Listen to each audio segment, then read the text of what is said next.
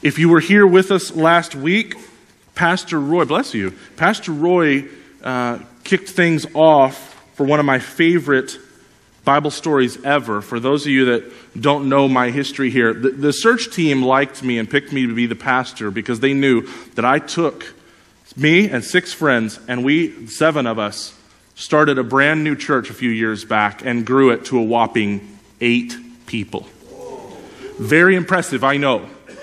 Very impressive. And that church was called Jacob's Well Church, if that tells you how much I love this story and how much I love this text. Because what is Jacob's Well? It's where we meet Jesus when all we were expecting was a drink of water. Why? Because our Savior came to us in this text. Sometimes, hence the title of the sermon today. We do?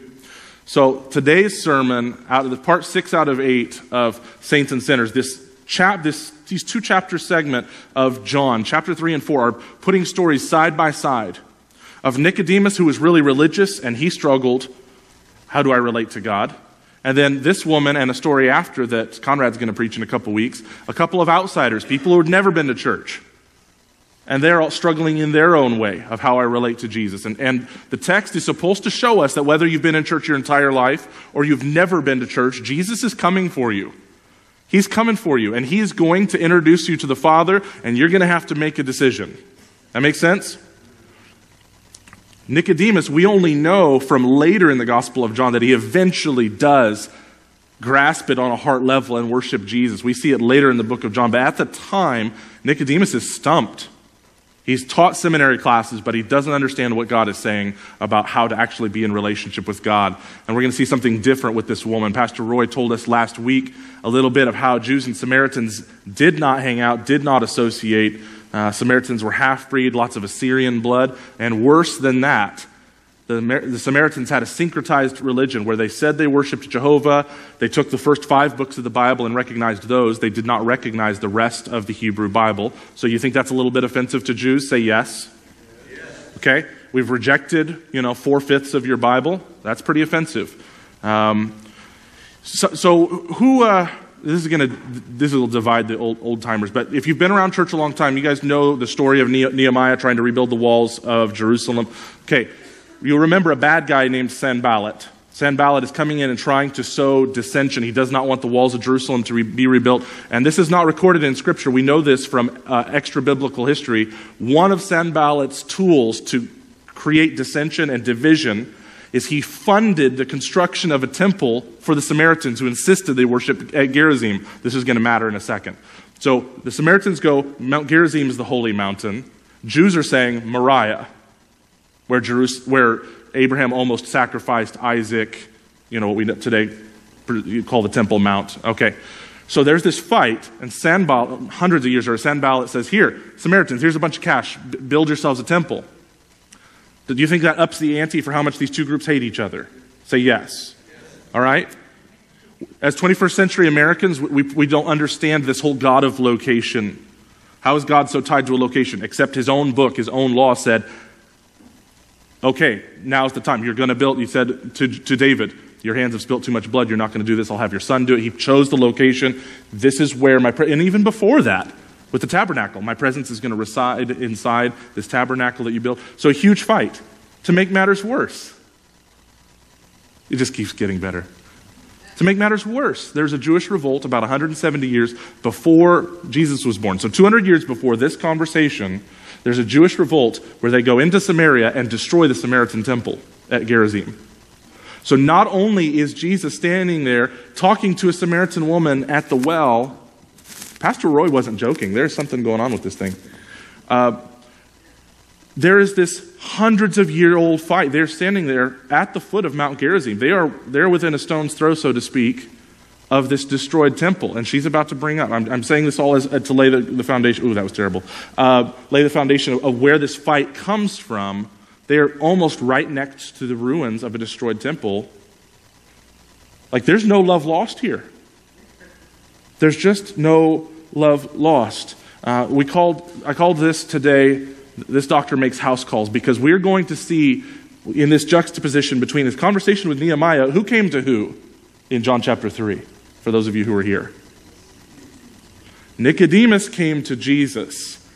And today, who's coming to who? Yeah, Pastor Roy shared with us last week, Jesus had to go. The text says he had to go through Samaria. So that points to divine appointment, because there's nothing geographically that forces him to walk down this road. He believes his Father wants to go make worshipers, and he's going to do it even in Samaria. Read with me if you would. We're going to tackle verses 15 through 26. We're coming into the middle of this conversation. They're at the well. He's asked for water. It's very culturally weird. Why are we talking to each other? What's going on? He promises living water. If you just knew who was standing in front of you, you'd ask me for a drink and I would give you living water. So we're going to pick it up. In 15, "Please, sir," the woman said, "give me this water. Then I'll never be thirsty again, and I won't have to come here to get water." Weird statement number one. "Go and get your husband," Jesus told her. Does anybody think that's a weird statement from Jesus besides me?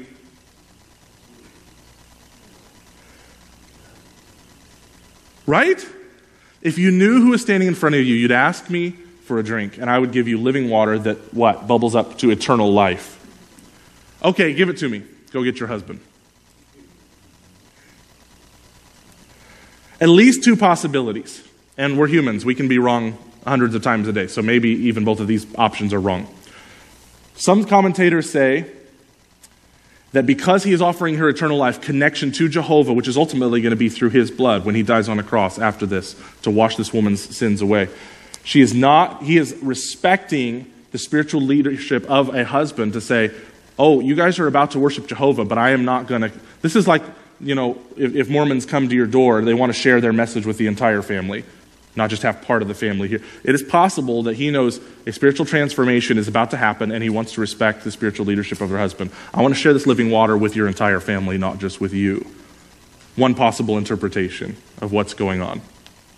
A second interpretation that I saw more people sharing, seeming to agree with this one, is Jesus knows that reconciliation to the Father happens when we admit that we are sinners, and only when we admit we're sinners can we embrace the forgiveness he offers through his own cross. So I might raise my hand if you say, do you want a self-help book? You want to go to a cool seminar that's going to help you be a better you? I might say I want something new, I want something better. Eternal life, that sounds good. Living water, that sounds good. And Jesus is saying, you can't have living water if you won't start by admitting that you're a sinner. I cannot give you what I have for you if you still think you're morally perfect on your own. It's a big deal. That was for free. Anyway, verse 17, "I don't have a husband," the woman replied. Jesus said, "You're right. You don't have a husband. For you've had 5 husbands, and you aren't even married to the man you're living with now. You certainly spoke the truth." Can we stop for a second? How does Jesus know that?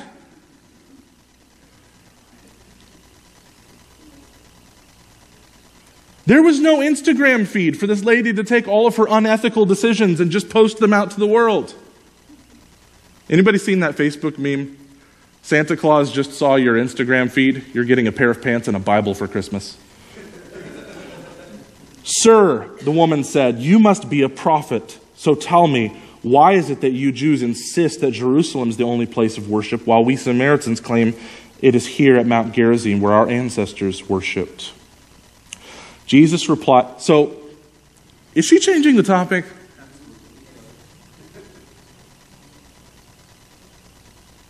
I love it when I have a question and I go look at what all the theologians say and they have one very clear, good, comprehensive answer that makes sense. Did you know there isn't one for this? Second big conundrum of the text, at least for me. A lot of people say she's changing the topic. I don't want to talk about my sin. I don't want to talk about my junk. Let's talk about a religious/political fight. This is basically like, okay, so I hear you're sleeping with your girlfriend. It's like, well, what do you think of Donald Trump? We all think politics is the worst thing to talk about. It's not true. If you bring up my sin when I didn't want to talk about my sin, I'll talk politics. Because politics is at least out there. It's at least out there a little layer. Don't talk about my junk. So that's probably the dominant interpretation. Something else that as I studied, that some people believe is going on here is actually a very rational question from her. If she does genuinely, if she's not sassing him, if she genuinely believes she has stumbled across a prophet of the living God, then she might be looking for her version of a Messiah. And here's what I mean. What is your messianic expectation in the 1st century AD, which Jesus just walked up, so she doesn't even know BC is about to be AD. Little humor, very little. What is your expectation back then of Messiah if you only take the first 5 books of the Bible as being true? Right?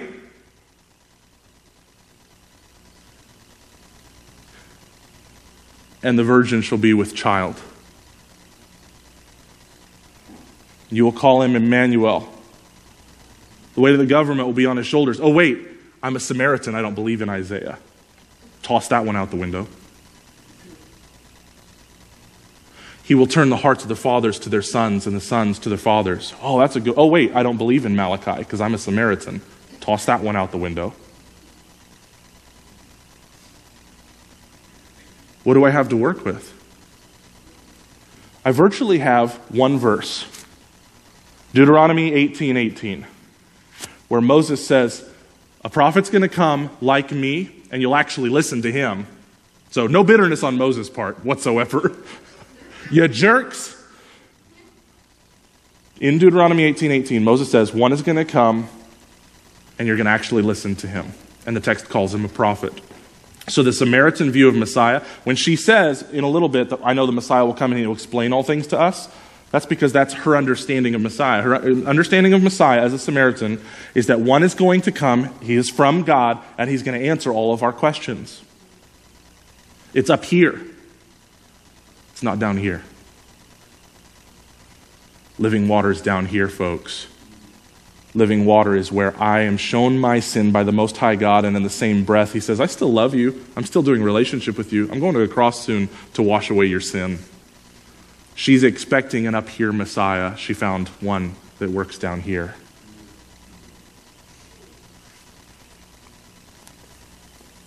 So it is possible that if something in her heart believes that this is the Samaritan version of the Messiah, he could actually settle once and for all this fight between Gerizim and Moriah.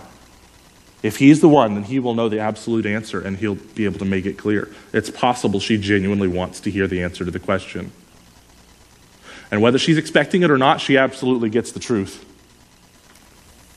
Believe me, dear woman, the time is coming when it will no longer matter whether you worship the Father on this mountain or in Jerusalem. Isn't it cool? There is a correct answer.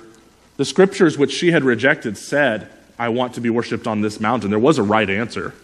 The Samaritans were wrong. But Jesus doesn't bother diving in with the theological details because the details are about to change. You Samaritans know very little about the one you worship. You know, like Deuteronomy 18:18 is all you have to work with, for example.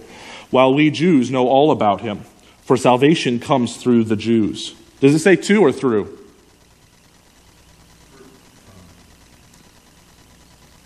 Yeah, coming through the Jews means salvation comes to non-Jews. Anybody happy that Jesus' blood washes away the sin of non-Jews also?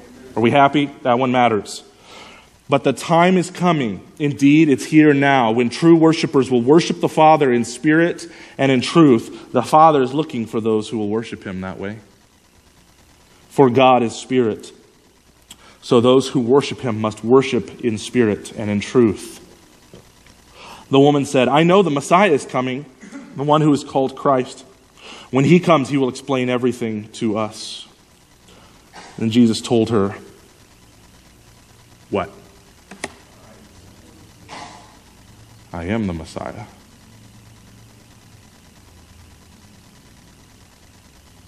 Did he stutter? I'm not asking you, I'm asking the Discovery Channel. Did Jesus stutter right there? Or did he use the divine name about himself? John has 7 of these. We're going to keep stumbling across them as we move through this book. This is how to get yourself crucified in a devout Jewish culture. Why does the first I am statement come to a girl who's never been to church and who's theologically mixed up and has made a lot of moral mistakes? Why does that? Why is she fundamentally getting more of who Jesus is than, say, all the Jews at the wedding at Cana before this?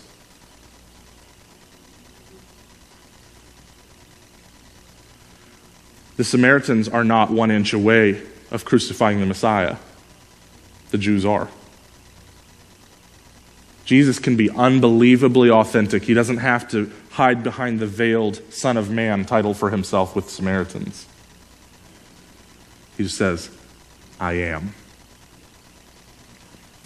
For those of you note takers who never thought we would get there, sometimes we come to church looking for answers. Sometimes church has to come to us. How many of you Christians know that one?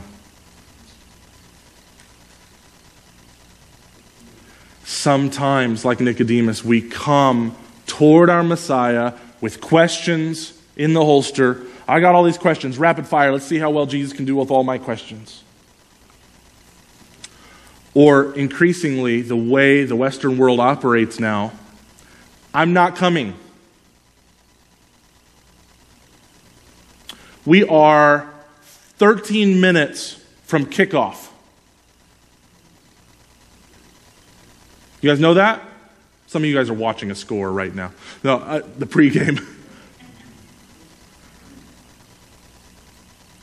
Kickoff from the most financially lucrative sport on planet Earth, depending on how you measure it. British Premier League is a lot of cash too, depending on how the pound sterling is doing. The NFL has 32 gargantuan temples across our country where people come to worship on Sundays. And in case you think I'm throwing shade, I love me. How about them Cowboys? I love me some football. But Troy Aikman is not going to be there at the pearly gates to decide whether or not I've been washed clean. Tony won't be there. I mean, he might be there to commentate. All right, here comes Greg down the 5, down the 10, trying to make it into, does he make it to heaven? Touchdown! You know, he might commentate, but he does not decide whether I am washed in Christ's blood and forgiven of sin. Does he? So I am not going to that temple when that temple cannot provide me with what I need. It just can't. One pastor I enjoy listening to, he says, idolatry is very rarely a bad thing. Usually it is a good thing, elevated to a God thing. Sex isn't bad, but if you put it as your ultimate of your existence, you'll be crushed under the weight of it. Money, it's not a bad thing, but if you make it your ultimate, you'll be crushed under the weight of it or crushed under the pursuit of it. Success is not a bad thing, but if you make it your ultimate, you'll be crushed under the weight of it. When will you know you're done? When will you know you're a success? We've got football. We've got Starbucks we could be doing on Sundays. We've got golf. I've got all kinds of things. Man, as an American, mathematically speaking, but whether it's an actual television, which almost nobody watches anymore, but that's fine, but actual television, or watching Netflix on a screen, or Hulu, or whatever streaming service, I'm looking at a screen now about 6 hours a day. 6. And in case you think I'm here to throw shade at people who aren't Christians, actually, I'd just love to get the Christians to read their Bible as much as we're consuming other things. That would be awesome. I think Citrus Heights would really know that we were different when we were more marked by the Word than we are marked by whatever entertainment we pursue, right? But here's my point. Most of us, and when I say us, I mean America, most of us are not here right now. Look around the room and ask yourself the population of Citrus Heights, and then look around the room. Are most of us here? Okay. Now, to be sure, there are plenty of, not enough, but there are plenty of good, Jesus-centered churches in our city. So this is not the whole group. But mathematically speaking, only about 5% of California is in church on a given Sunday morning. 1 out of 20, mathematically speaking. This means sometimes, like in California in the 21st century, church is going to have to come to us. Because I am at home worshiping with the NFL. Or I'm at Starbucks worshiping caffeine, sugar, and whatever I'm streaming on Netflix. Or I'm wherever I am on a Sunday. I'm at brunch. Is there any bigger cultural declaration that I'm not at church than the idea of a Sunday brunch even exists? You know what I mean? If we needed a clue that we're not a Christ-saturated culture anymore, how come Sunday brunch even exists? You know what I mean? I'm not saying that to throw any shade. I'm not saying brunch is bad. If you go over here to Crepes and Burgers, it's a beautiful thing. The glory of the Lord gets put into every crepe.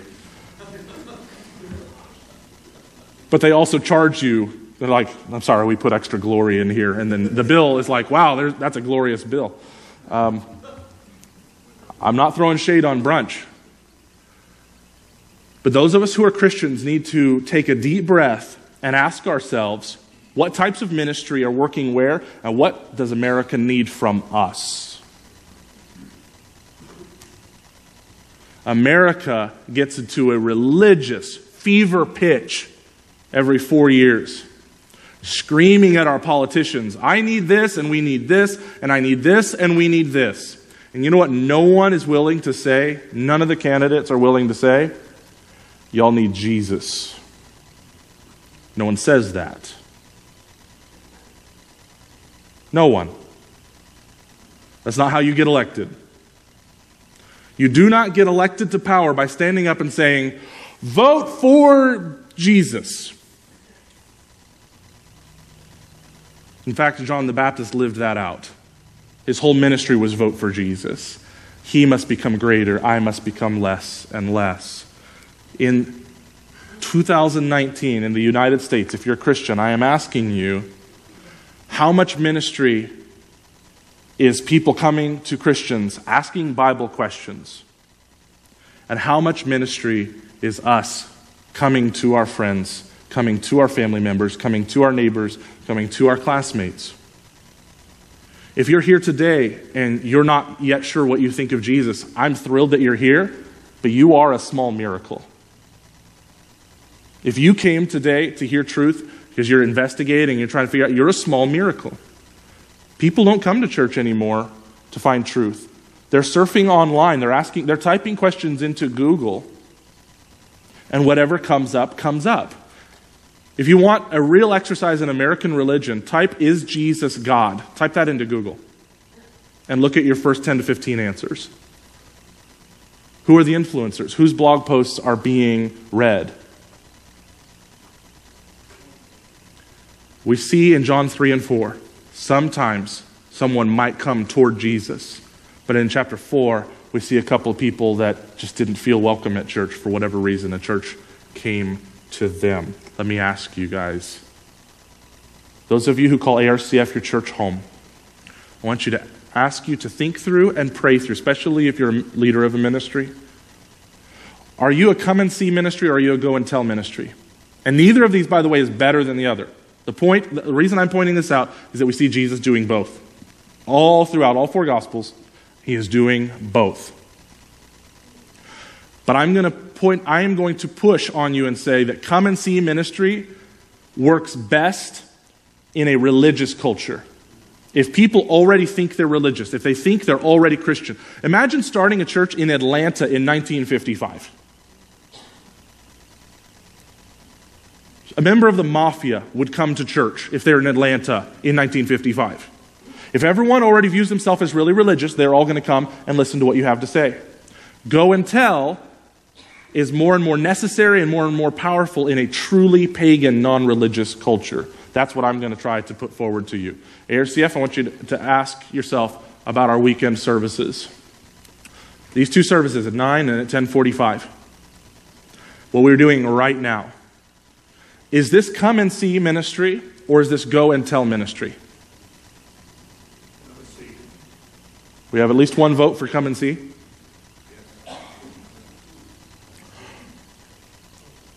So there's not a whole lot of go and tell. This is literally our building. We paid for, well, we're still paying for it.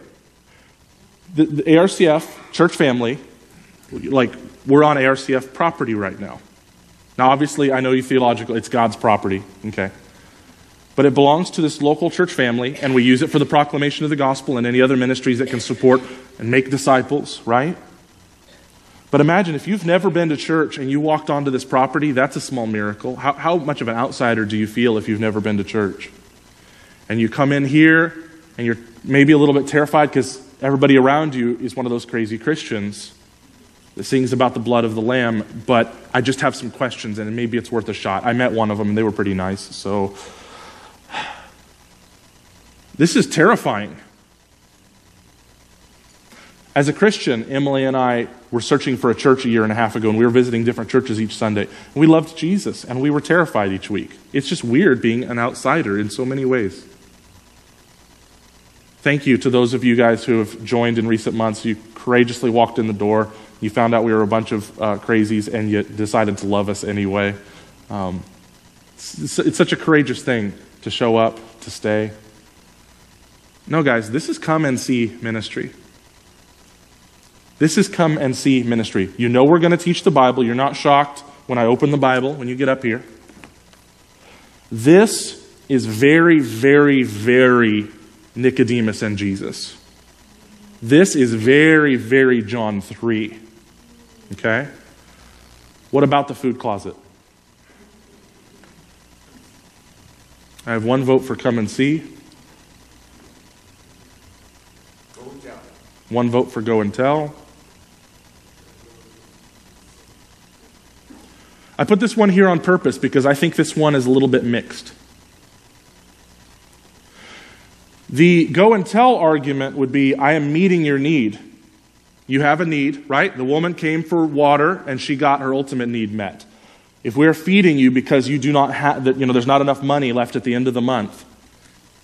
If we're feeding you, we're meeting a need, and if we especially make that resource known to everybody throughout Citrus Heights and let people know, there's a degree to which I am going to you to at least to let you know that the need can be met.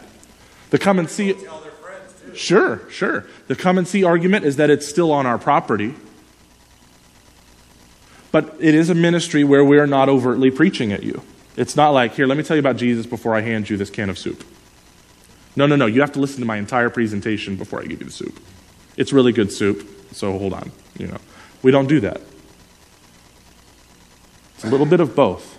In fact, in John 6, we're going to see a transition where Jesus says, unless you eat my flesh and drink my blood, you can have no part of me. And droves of people leave Jesus. Right before that was what? The feeding of the 5,000. So he called them out on it. Look, when I feed you, you show up. But as soon as I tell you what it's going to actually be like to have your sins washed away, you're out. Toodles, I'm gone. All of mercy ministry has a transition. I'm giving you water, I'm giving you food, I'm giving you shelter, and I'm going to offer you the risen Christ, and you will accept or you will reject. I'm going to love you and serve you because you're an image bearer. I'm going to serve you no matter what. But I will present you with the risen Christ, and you will make up your mind. Really, you don't make up your mind. You make up your heart. What about Kairos? This is the definition of go and tell. If you're serving the incarcerated, they cannot come to you, right?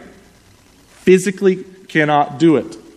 This is go and tell ministry. So Kairos is not so much John 3, it is more John 4. Again, both biblical, right there, right? It's go and tell. That was a short conversation. That was easy. What about Bible Day Camp? If you're a guest, I apologize. This is our VBS, our Vacation Bible School for a week with the kids in the summer. What do you guys think? Come and see or go and tell? I think there's at least a small go and tell angle in this sense. And I'm saying this as a parent of 2 children. If you will meet the need that every parent in Citrus Heights wants, hashtag free childcare. If you will provide free childcare, you are meeting a need. But it is on property, and we're definitely telling your kid about Jesus. So it's heavily come and see in that regard. But children are excited about inflatables and arts and crafts and songs. You know what I mean? So it's a come and see. It's an a week-long attractional event, and the kids have a total blast if it's done well, and we did it well. Thank you guys who served this year. It's a go and tell when we say we're going to offer this to parents and grandparents that want to let their kids come over for 3 or 4 hours. In that small sense. But largely, I would say it is come and see. The point isn't to come up with an answer. The point is to understand the ministry you're a part of. Amen? What about a person who calls ARCF their church home, you're a Christian, and you're sharing with your friend who Jesus is? What's that? Come and see or go and tell?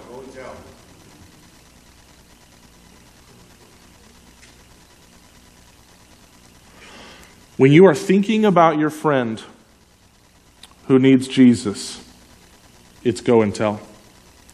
When you are praying for your friend that God would work in their life and draw their hearts toward Him, that's go and tell. When you are thinking proactively and asking God for an opportunity to get into spiritual conversations, that's go and tell. And then all of a sudden, when the Holy Spirit, for no good reason, makes your neighbor walk across the lawn and strike up a conversation with you, all of a sudden it becomes come and see, doesn't it? But you couldn't force your neighbor to come to you, could you?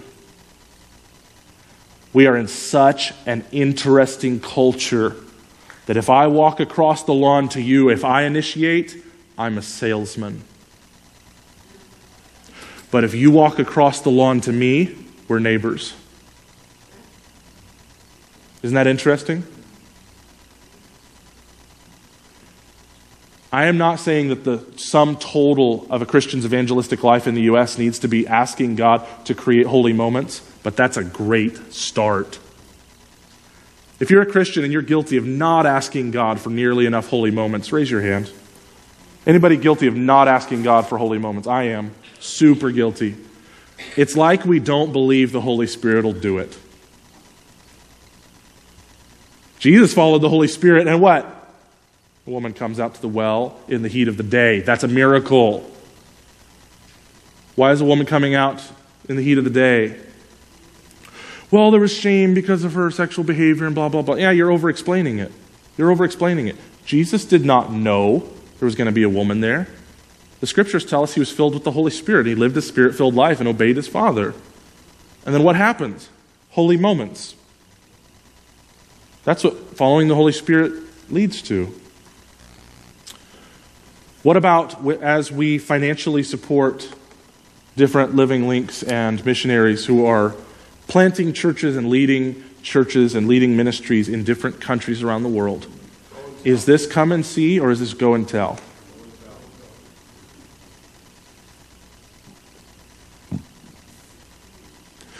I guess it would depend on who you are. If you're a Christian in Citrus Heights, California, who gave money into the bucket so that a portion of that money supports that missionary, that's very go and tell from your Northern Californian perspective. Somebody went, right?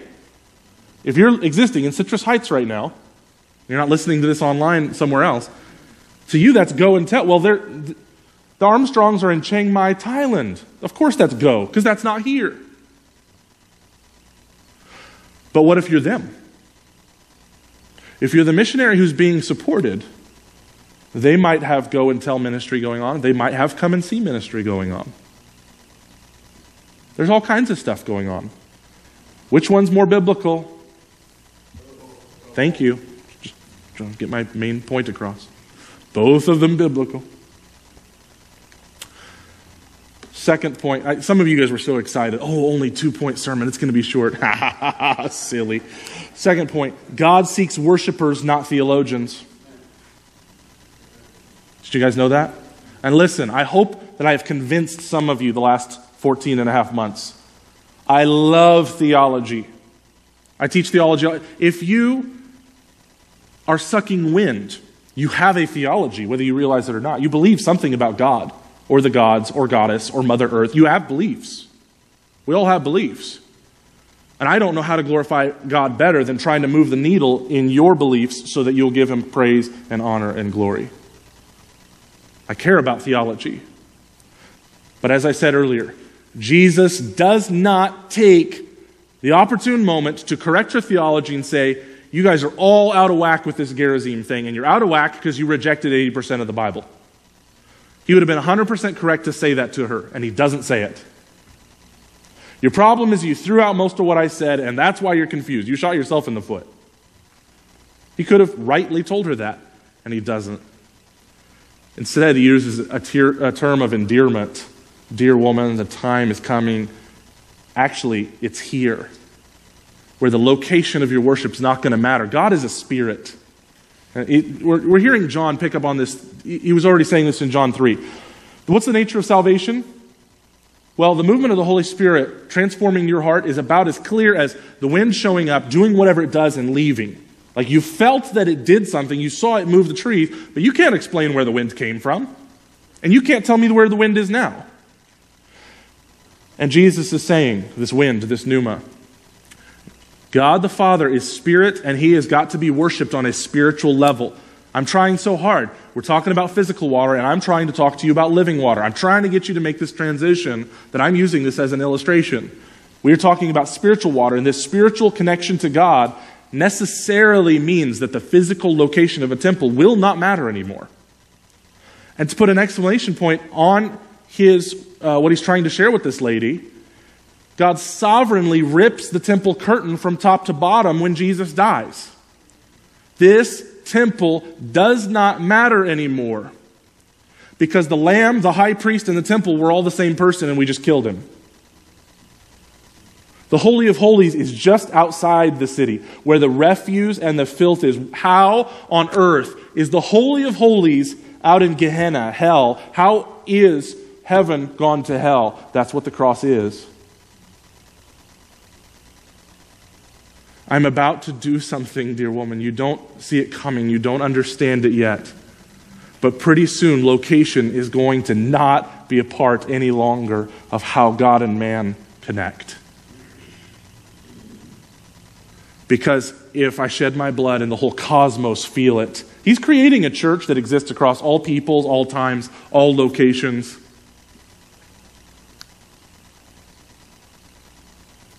The Father is seeking to make what? Worshipers.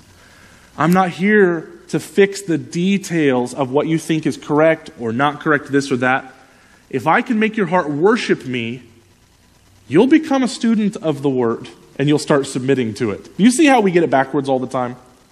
We think I'm going to study my Bible, and when I believe all the right things, I'm a Christian. No. When God changes your heart, you'll actually submit to the Bible instead of manipulating it to make it say what you want it to say. Anybody ever heard of Dan Brown? Dan Brown? One of 1,000 examples we could give. Anybody can approach any book and twist it to make it say what you want it to say. Your heart has to change before you're going to understand the Bible. It just is. And if you're not a Christian, I'm not discouraging you saying don't read it. By all means, dive into the Gospels and see what the Bible says about Jesus. But if you fundamentally find God not trustworthy, you're just going to kind of look at the Bible like it's already shady and I don't know. The proof is right here in John 4.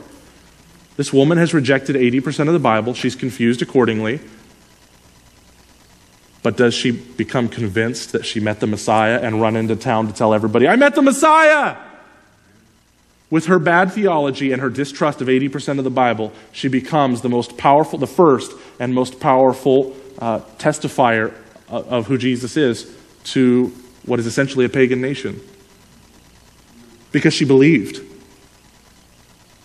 We don't want to believe before we get our facts straight. We feel a sense of control by getting all of our ducks in a row. I have to know how all those animals fit onto the ark, and then I'll believe.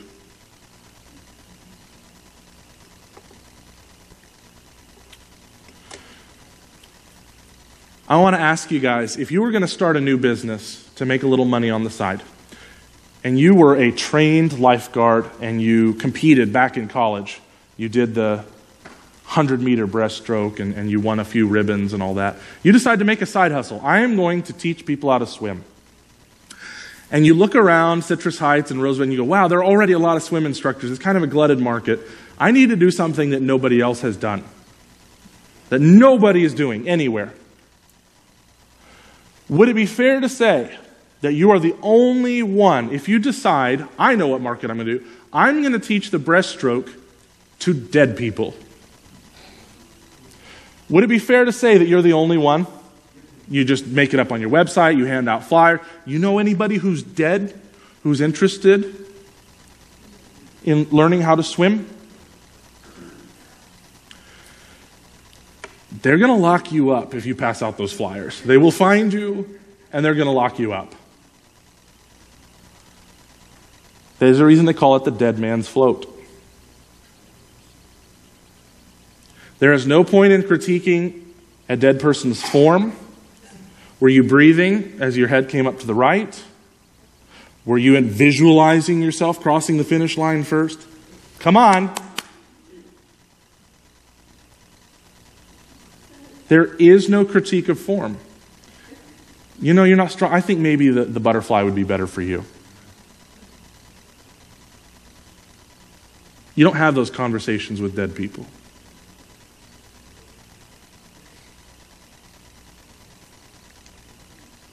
Why?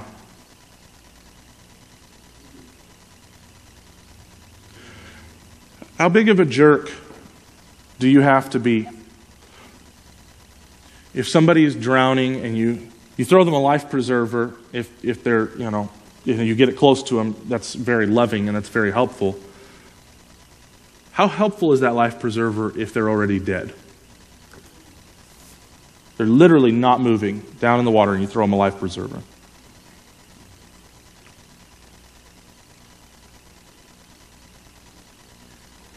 This is what it's like to correct the theology of someone who does not trust God. I do not trust God. If there really was a loving God, our evening news wouldn't look the way it looks. I don't know about the Bible. Didn't they manipulate? Didn't they play with it? Didn't they? And if you're a guest today, I know I'm being offensive in calling you dead, but all I'm doing is repeating the words of Jesus. He calls you dead. By offering what? Living water that springs up inside the person, providing eternal life. Jesus is calling you dead. Jesus has already called you dead. He's called me dead. We're all dead until and unless we drink of this living water, which is Him. So be offended if you will. I'm not trying to offend. I actually believe Jesus calls us dead to wake us up. He's being honest. He wants us to understand how big of a deal it is to embrace Him for all that He is. Throwing a life preserver to a dead person just doesn't work. So helping you understand the nuances of where did Cain get his wife? Did they really, did God order the slaughter of the Amalekites? Well, what about that whole two types of clothing and blended fabrics thing? What about the not shaving your temple? That's kind of weird. Yet, when the Bible says over and over again that the gospel is the power of God at work, saving everyone who believes, Jews first and Gentiles, Paul in Romans 1:16. The message of who Jesus is what makes us come alive, not the rules. Romans 3:20 says the more we know God's law, the clearer it becomes we aren't obeying it. The verse before said no one can be justified before God by keeping the law. I could throw more rules at you, and even if you obeyed them perfectly somehow, you still have all the sins of all your past. You're still condemned before God. You need a new heart. Every single one of us needs a new heart. We're a dead man or dead woman walking, just trying to meet our physical needs. But when our Savior walks up, He says, look, I have something for you. I'll give it to you freely. And the reason you're not asking me is because you don't know who I am. That's what He said in the text. If you knew who was standing in front of you, you'd ask me for living water and I'd give it to you. But you're not asking because you don't know who I am. And where does the story lead us? The end of our text today. I am. We've heard the I ams of Exodus. I am provider. I am protector. Here it's, I am the one standing in front of you. This would make a good Jewish boy soil himself. And I mean that. Isaiah 6, a good Jewish boy, the presence of the I am. Woe is me, for I am a man of unclean lips. I am from a people of unclean lips. I'm toast. She doesn't know her Bible well enough to be freaked out. She knows to be excited, and she is. If you're a guest today, I want you to ask yourself this question. Will I gladly accept Jesus' offer of eternal life, or will I get bogged down with demanding answers to secondary questions? This is perhaps one of the biggest temptations in the 21st century Western world. Will I shake my fist at the Almighty and demand that He answers some of my questions when He tells us over and over and over? The main thing is whether or not my cross was effective in offering you forgiveness. He tells us over and over that that's the main thing. Will we trust that He is telling us the truth, and that is the main thing, and He can lead us into understanding of other things later, things that are secondary, or am I going to get bogged down on secondary issues? If you're a young single guy and you meet Miss Wright and you're worried that she's a Green Bay Packers fan because you are a diehard Chicago Bears fan, and you come and you talk to godly men in the church, and they know her and they know her family, and they go, wow, this is an unbelievably godly young lady. You seem to be chasing after Jesus. I think this would be a good thing. I think you guys could glorify God together. And you just kind of shake your head. I don't know. She's a Packers fan. The elders are going to tell you, you are making a mountain out of a molehill. You are taking a secondary issue and you are elevating it. And I am here through the Gospel of John to beg you, if Jesus died a horrifying death in your place and freely offers you the forgiveness of sins and eternal life, do not get bogged down with secondary questions. Don't do it. If you already love Jesus, I want you to ask yourself this. Is my proclaiming between come and see ministry and go and tell, is it balanced? Is my proclaiming balanced? There are different ways to proclaim. I'm going to tell who Jesus is because you came to me. I'm going to tell Jesus because I came to you. Am I respecting that God sovereignly put John 3 in the Bible and put John 4 in the Bible? He wrote it, not me, not you. If I am a Christian, which ministry am I a part of? Maybe you're not called to be balanced. I'm not suggesting that you have to be balanced. I just want you to think about it if you're a Christian. Okay? If Wayne is supposed to give all of his spare time to Kairos, then we want Wayne to do that. Say amen. Amen. Okay? So if God has told you to do something, go do it. But I do want you to ask yourself this question, and here's why I'm asking you to think it through if you're a Christian.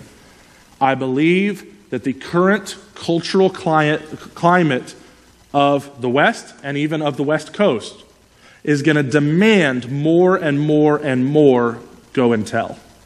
That's my personal conviction. So I want us to be thinking through. I want us to not accidentally have a church where 80% of our energy is on come and see, when what the culture needs is a little bit more of go and tell. Does that make sense? There are going to be cultures that need John 3 to find Christ. There are going to be cultures that need John 4 to find Christ. Does that make sense? Nope, not a single. Okay. All right. You guys are just upset that I went long and you want to go get snacks. So we're going to pray, because if we do not ask God to come in and wreck our hearts with the text, then we will have wasted our time. Amen? All right. So we're going to take the next 3, 4, 5 minutes and we're going to pray. If you're an elder or an elder's wife and you'd be willing to serve as a prayer counselor, pastor, love to have you guys serve in that way so that we could come and receive prayer if we want it, if we need it. If you'd like to pray where you are in your chair, you're welcome to do that. Pray up front if you'd like. Maybe you in your notes, you need to write down your one takeaway of what the Holy Spirit communicated to you today through the text, of an action step that you need to take. Please do that. Please share it with a friend in your disciple group this week of what God told you. We're going to take this time to respond, because without response, we are Pharisees. We are hearers only if we do not respond in glad submission and glad worship to our Savior Jesus. Amen? All right, I'll come up in just a bit to dismiss us.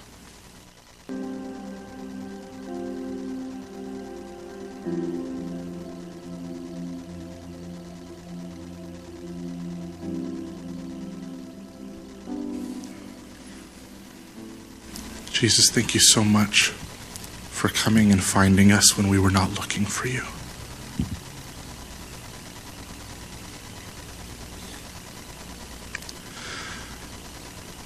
Jesus, please keep seeking and saving the lost. Seek here in our city and let us be a part.